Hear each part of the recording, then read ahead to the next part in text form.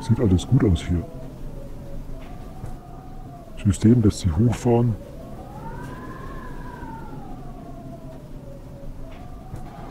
Und reagiert. Sehr schön. Der heftige Sturm letzte Nacht war hier draußen wohl nicht so schlimm. Mal sehen, wie es bei der Radarstation aussieht. Nur geringe Schäden. Die nehmen die Station auch schon wieder in Betrieb. Ich hatte größere Ausfälle befürchtet. Ah, der Batrax bringt die Ersatzteile. Läuft alles. Dann kann ich mich auf den Rückweg machen.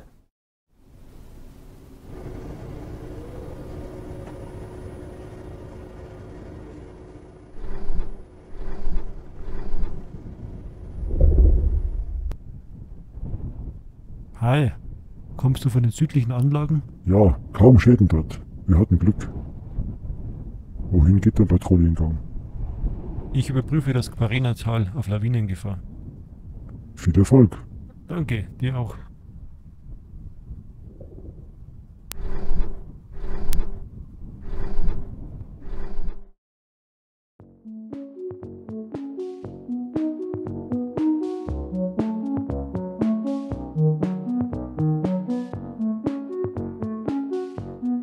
Ich bin zurück, Nexus.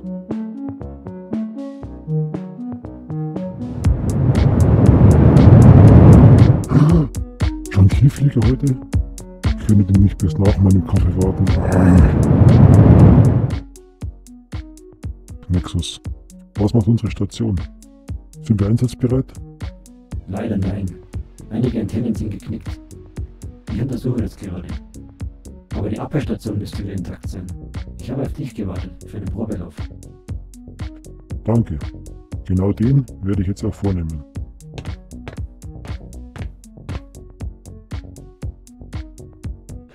In ein paar Minuten wissen wir mehr, wenn der Hochlauf beendet ist. Wie sieht es bei dir aus, Paul? Noch nicht so gut. Es hat einen Kurzschluss in der Steuerelektronik gegeben. Wir haben keinen Funk, weder interplanetarisch noch ins All. Gar nicht gut. Naja, dann wollen wir unser Baby mal bedienen.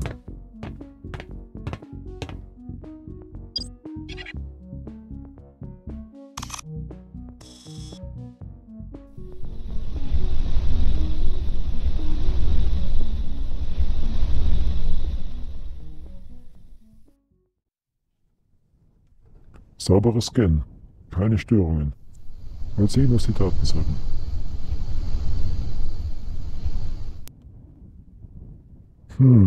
Was ist das? Wir haben Kontakte. 3 Schiffe. Space Police Kennung. Scheiße. Die können unseren eintreffenden Konvoi abfangen. Ich muss was machen.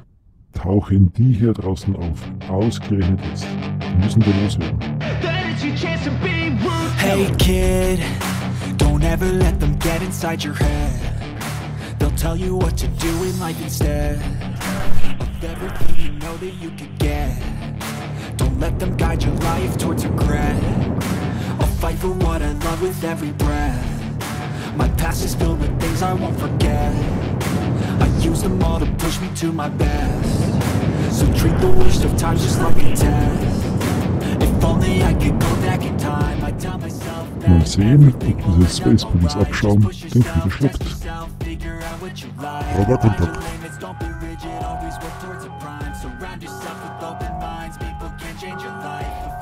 Was haben wir denn da? Einen Blacktron Invader. Wusste ich doch, dass wir etwas finden. Den schnapp ich mir. Los, wir noch.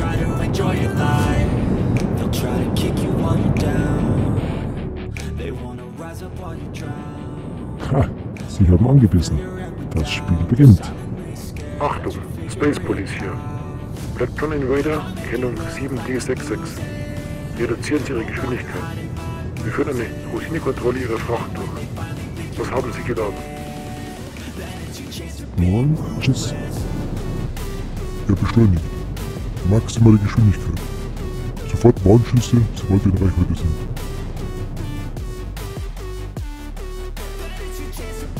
Letzte Warnung. Stoppen Sie Ihre Maschine. Er reagiert nicht. Macht die Raketen klar. 2 Stück. Jawohl. Zielerfassung läuft. Raketen sind scharf. Und los.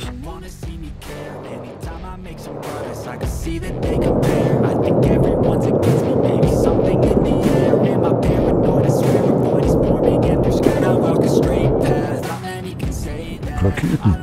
Die wollen nichts anhalten zwingen. Haha, nicht mit mir. Maximale Energie auf die Schilde.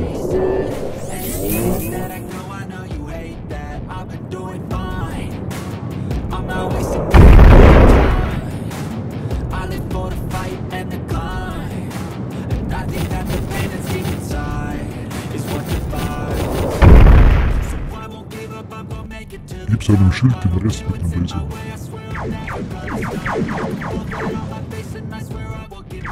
Jetzt wird's ungemütlich.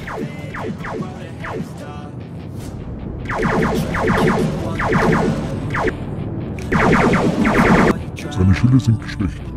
EMPs.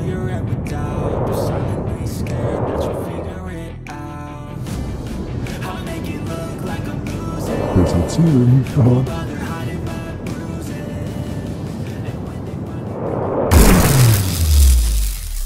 Mist. Das war's. Haben wir dich, mein Freund. Hast du eine tolle Show geliefert. Das gibt Ärger für dich.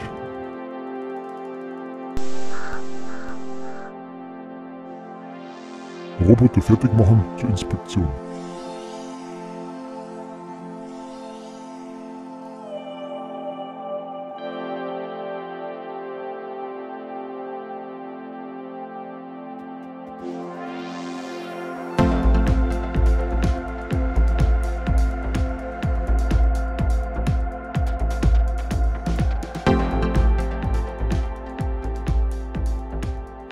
Wir beginnen mit der Untersuchung des Hauptraums.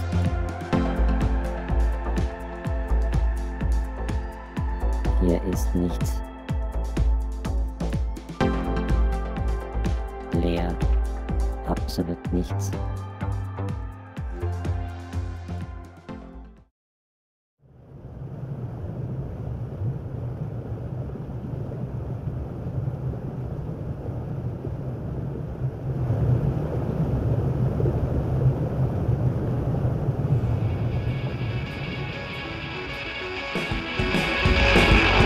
Yes, meine Lieblingsstimme.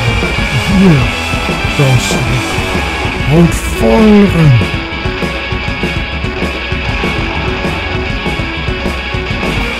Ich sage, wir sind die Geilsten. Aber hallo, das wird eine fette Empfangsparty auf Haller.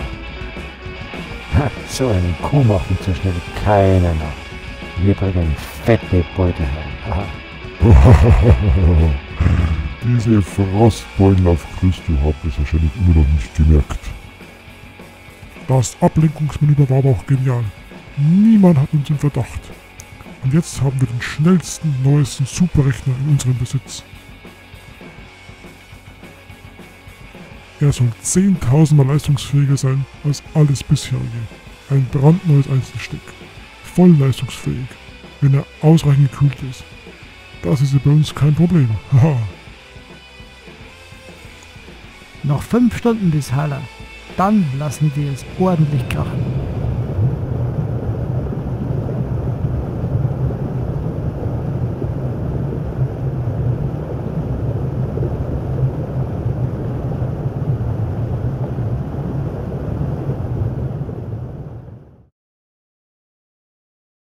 Wir sollten uns wirklich auf den Weg nach Allan machen. Das hier ist doch nur Zeitverschwendung. Der Captain hat sich da zu sehr verbissen. Hier ist nichts zu holen, der Flugraum ist leer. Moment, wir haben Kontakt. Blacktron-Konvoi, im 3. Sektor mit 5 Schiffen. Schnappt euch den Konvoi. Ich folge euch sofort.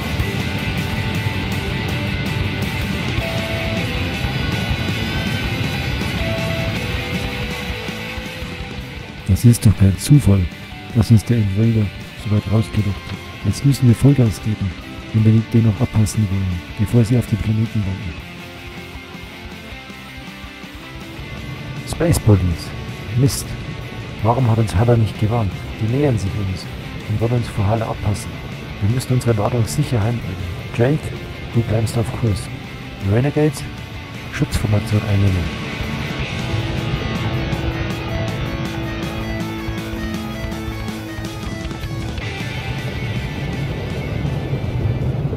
Alles klar. Höchstgeschwindigkeit voraus. Hala? Hört ihr uns? Hier Hala, unser Funk war defekt. Wir hören euch wieder. Sehr gut. Moment noch. Ihr da hinten. Ist die Ladung verzurrt? Ja, Könnte ruppig werden. warum ballern die Renegades die Space Police nicht einfach weg? In der neutralen Zone würde das zu viel Probleme bereiten. Hast ja recht. Aber wehe, die trauen sich zu nah an Haller. Das ist unsere Zone mit unseren Regeln. Haha.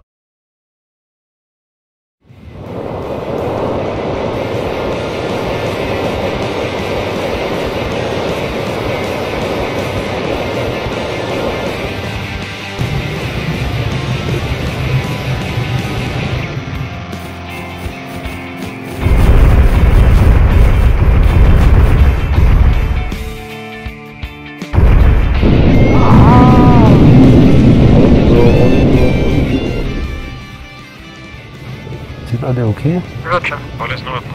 Alles klar. Wir versuchen sie aufzuhalten. Komm.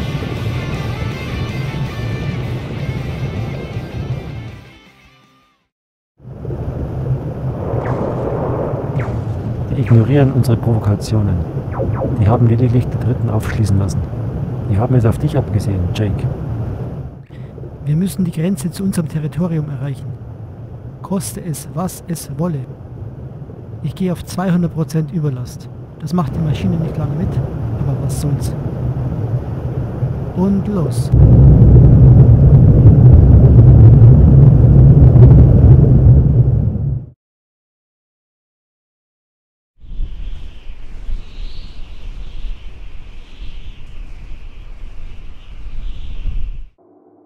Wir haben Funkkontakt zum Konvoi.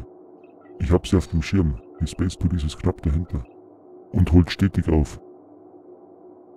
Wir müssen eingreifen. Und ich weiß auch schon wie. Hört mir alle zu. Wir veranstalten ein kleines Feuerwerk. Verstanden. Ich informiere den Frachter. Er muss unbedingt auf Kurs bleiben. Victor, aktiviere die Abwehrforce. Geladen und entsichert. Zielerfassung klar und Feuer.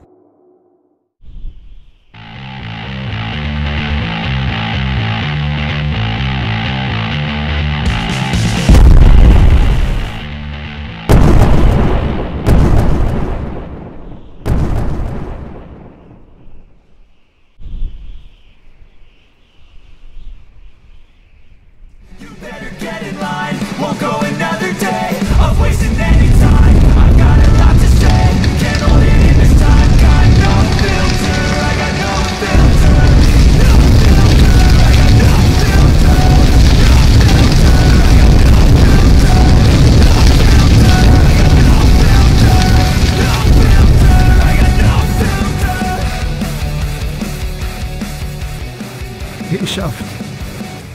Die waren dumm genug, unsere Grenze zu betreten. Aber nicht mit uns. Blacktron-Territorium betritt niemand ungefragt, ungeschoren. Aha. Und jetzt auf zur Party!